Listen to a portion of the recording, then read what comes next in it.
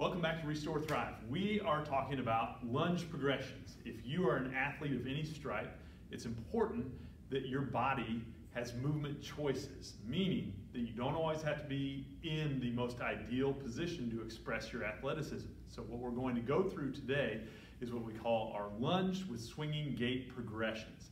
Let's get into it here. So what we're going to start with is a good athletic base. I want your feet outside of hip width, toes pointed forward, butt squeezed, abs on, arms by your side.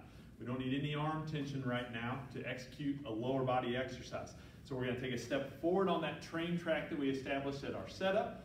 I'm going to make sure my knee is over my ankle or slightly forward. My weight's 50-50. My back foot, my heel is up. All 5 of my toes are on the ground.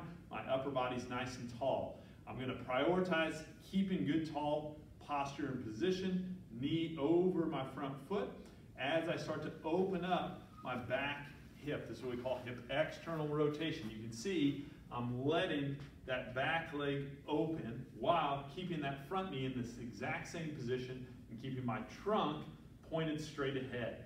Once I get as far as I can there, I'm going to start to squeeze my butt, press through my toe, and bring my hip in to internal rotation as far as I can. Once I get there, I'm going to step through with my front leg, reestablish my base, and then I'm going to do the same thing. I'm going to externally rotate on that back hip, keep my trunk pointed straight ahead, then I'm going to spin into internal rotation. That front knee still stays over my foot, and then back up.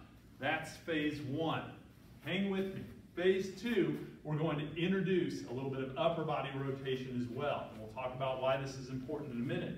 So I'm going to come into my lunge position again for rep 3. And once I'm set up, I'm going to bring my arms up into what we call a shoulder robber position. I'm pulling my shoulders and shoulder blades back, prioritizing that nice tall posture. When I start to rotate with my lower body, I'm going to rotate my upper body as well. The challenge here is to not let that front knee come with your trunk. Keep that knee over your foot.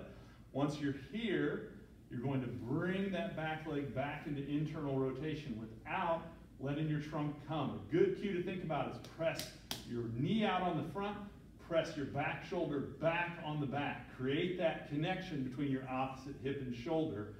Then bring your trunk forward.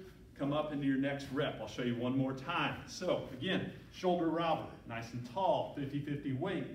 Opening up through my hip, letting my trunk come with me. Once I get back as far as I can, that hip starts to rotate back in, that trunk stays rotated back, then I come forward.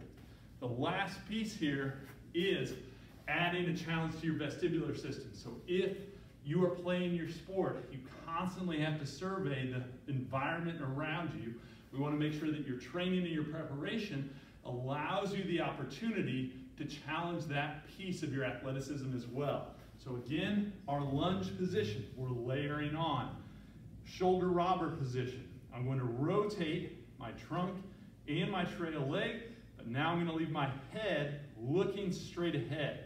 This is probably the biggest challenge for most people because we don't train our vestibular system. So I have a tendency to side bend my head and lose that stability when I start to rotate. So I'm keeping my head pointed forward, my trunk rotated back. I'm going to close that hip down, bring that dish towel in my hip, and then I'm going to come back forward into my next step. Again, fix your eyes on something in front of you. Work to keep that head as stable as you can as you rotate your trunk and your hip. Bring that hip back in, keep that shoulder back, then come through. So that is our lunge and swinging gait progression. And you can tell I'm warm now.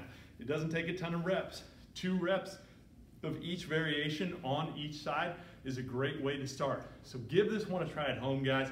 Plug this into your warm-up after you've gotten hot and loose before your next competition or training session. Let us know what you think, and if you have any questions, you can leave a comment below or find us at restorethrive.com.